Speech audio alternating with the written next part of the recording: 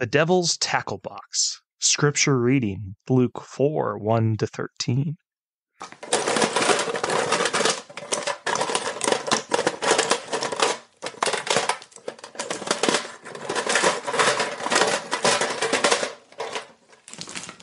I'm convinced the devil has a tackle box.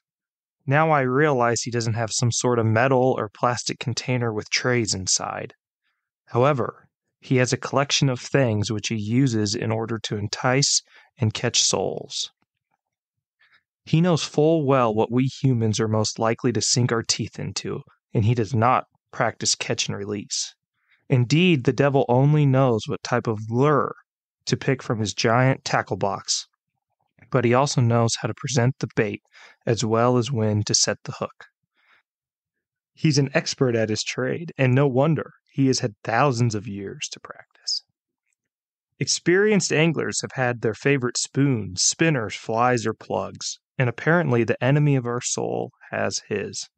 When Jesus was led by the Holy Spirit into the desert and was tempted by the devil, we humans received an important glimpse into our enemy's tackle box.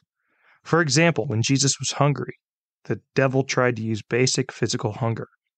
In another attempt, the enemy took Christ to a high place and offered him great honor and instant power for a seemingly small price.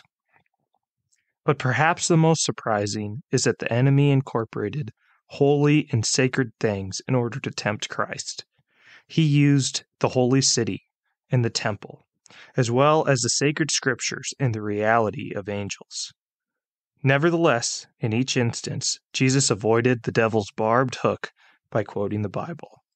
And if we want to avoid being on Satan's stringer, we must do the same. Prayer. Lord God, give me the heart to obey your word. I ask this in Jesus' name. Amen.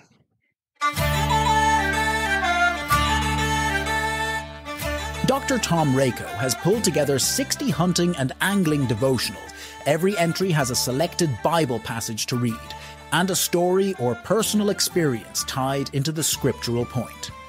Some of the titles for entries found in devotions for hunters and anglers include Buck Fever, The Antlered Doe, Catfish Corner, Barnyard Buck, Rabbit Hunt Romance, The Prodigal Pooch, A Case of Pheasant Forensics, Once in a Lifetime Moose Hunt, and Grin and Bear It.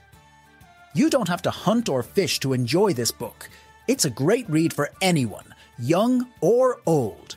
To order your copy of Devotions for Hunters and Anglers by Dr. Tom Rako, go to the Rock Dove Publications website, rockdove.com.